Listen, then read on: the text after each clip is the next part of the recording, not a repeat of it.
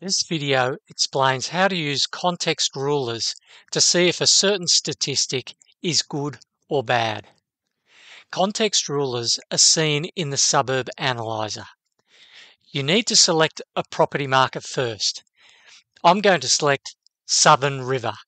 This is a suburb of Perth towards the southeast.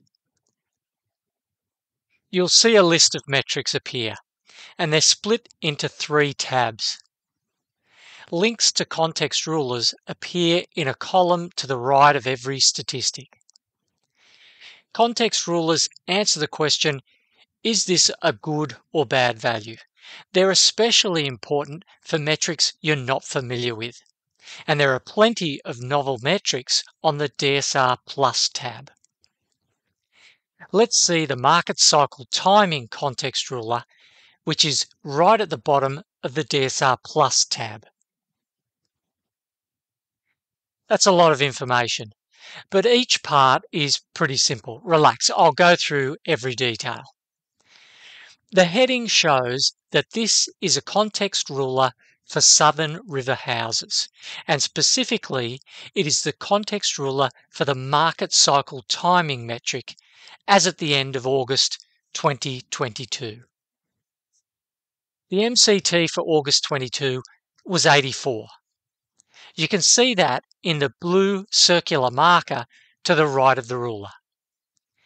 Green means good on a context ruler, and red means bad. You always want your metric to be towards the green end of the ruler. Amber or orange is neither good nor bad.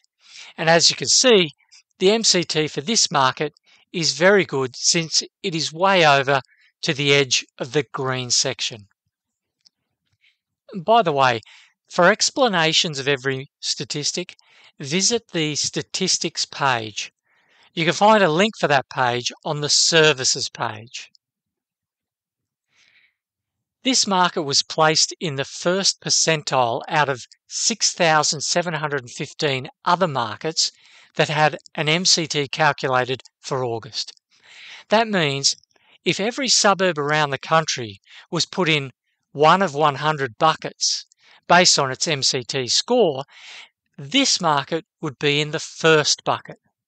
The best suburbs for a statistic will always be in the first percentile, and the worst suburbs for a statistic will be in the 100th percentile. Looking over to the far left, you can see that some suburbs got an MCT score of 0.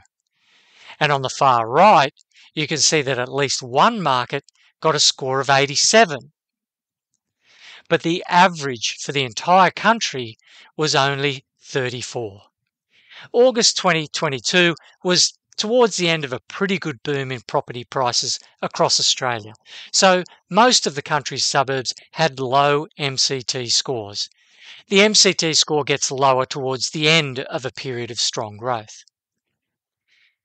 The horizontal lines on top of the ruler that stretch out to the left and right of the average represent the range of one standard deviation away from average. This range shows where most of Australia's MCT scores lie. Below the ruler, you can see the national median MCT was 31. This is the middle score if you line up all suburbs in order according to their MCTs. And the quartile ranges are also shown. Q1 is the range of MCTs from the lowest of 0 to about 19. 25% of Australia's property markets had an MCT for August between 0 and 19. The next 25% lie within the range from 19 to 31, and that's labelled Q2. The third quartile ranges from 31 to about 48. And the top 25% had an MCT of somewhere between 48 and 87. The middle 50% of all markets are within Q2 and Q3. They had an MCT between 19 and 48. The benchmark is a score of 50. The benchmark is where the context ruler is amber, in between green and red. So most of the country was below the benchmark MCT. Under the ruler, you can see some power bars. Since most of these bars are coloured in, the overall summary is good. Note that it's possible for a suburb to have an MCT of 100, so although 87 is quite good, it is still less than perfect. Let's quickly look now at an example of a bad MCT, towards the opposite end of the spectrum. Mollymook is down the south coast of New South Wales, past Nowra.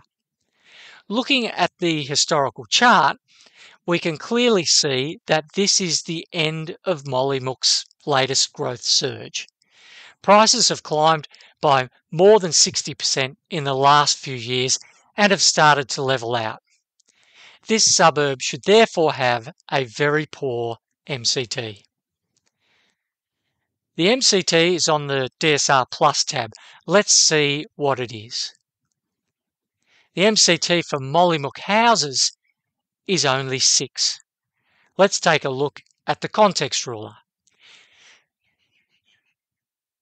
Remember that red is bad and green is good. So this is not the right time to buy in Mollymook. We've missed the growth surge. Mollymook is in the 74th percentile. It's way below average, more than one standard deviation below average. And it's in the lowest quartile and has an overall summary of very poor. And that's how you read a context ruler. Use it to determine if a metric is good or bad. The context ruler compares the suburb you're looking at with all suburbs around the country. You'll find the context ruler invaluable when setting your search criteria in the Market Matcher. For more on that, look for a link to the Market Matcher on the services page.